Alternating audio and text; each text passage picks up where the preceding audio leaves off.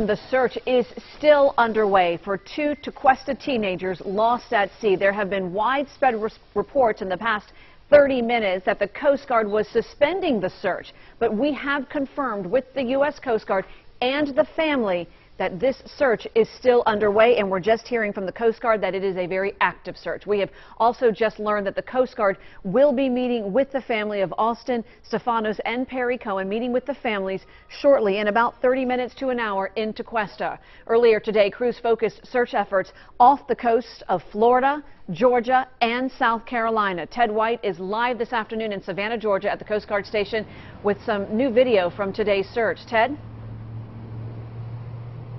Well, the U.S. Coast Guard continues to pull out all stops in their search efforts for these missing teens. The Coast Guard station in Savannah is actually housed at this Army airfield. Now, they have been nonstop for days off the coast of Savannah. Now, this is video from this morning of Coast Guard crews searching for Austin Stefanos and Perry Cohen. It's by Tybee Island, Georgia. 4 Coast Guard cutters and 2 helicopters were out all night. They checked out reports of a floating object last night near Tybee Island, but they didn't find anything there. Crews were back here at daylight to check it out again as a precaution. More than 25 fixed-wing aircrafts and choppers are searching right now. Most of them are flying out of St. Augustine and the Jacksonville area. A few flights are out of the Savannah area as well. That's the very latest. We're live in Savannah, Georgia. Ted White, WPBF 25 News.